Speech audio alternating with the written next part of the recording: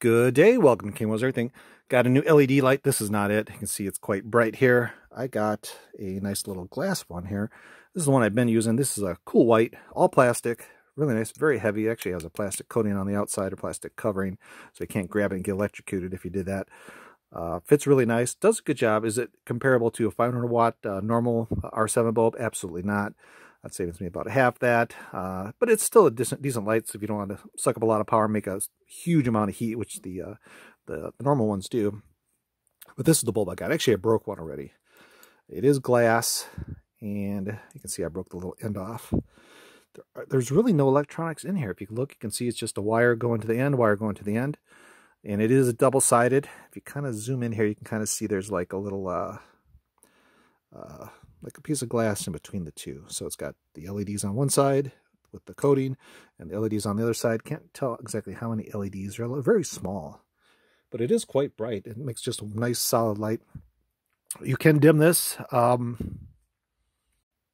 you do dim it, you're gonna be disappointed. It flickers badly. It flickers horrifically on lower power, but on full power, very good. I'm kind of curious how this actually works.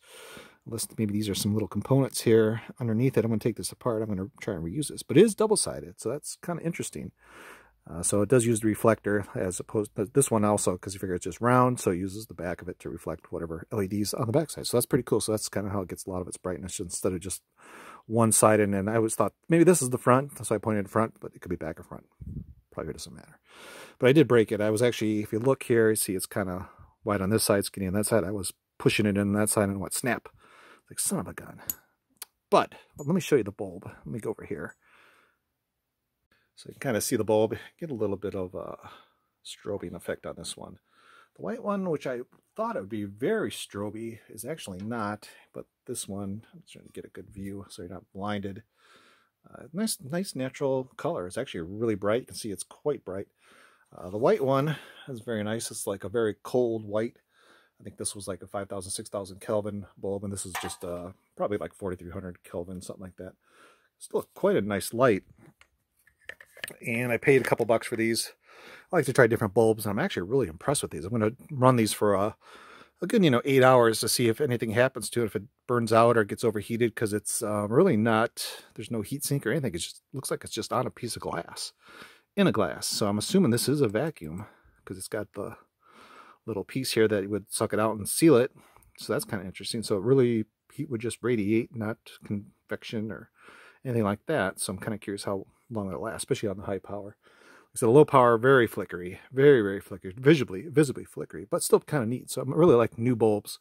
I'll kind of show you the link down below where I got it. I think I got this one off of eBay. Ooh, it's got hair on it. Got it from eBay. Same with this one. I think I got off of eBay. Amazon, you can get these two, but I usually get them off of eBay because you can get them really early from China before they're even available in the United States and get to test them out. So it's kind of a cool new light. Came in this in a box, and that was it. And very nice bulb. And it is a R7 160 millimeter COB, 110 to 140 volt natural white, but not very expensive. A couple bucks for these. And actually, I'm fairly impressed with, other than I broke one because I'm stupid and fat finger did. But it'll be kind of interesting to take this apart. Like I said, you can just see one wire going in, one wire going out. That's it. And LEDs on both sides. Pretty cool little bulb. So anyway, I'll put a link below. If you're interested, you can take a look at it and check it out because it's kind of cool. I think I'm going to get the cool white one next. The natural is kind of more, I want to kind of mix natural and the cool white. Kind of gives it a neat, nice in-between color. So anyway, hope you guys enjoyed the video. That's you guys. Have a great day.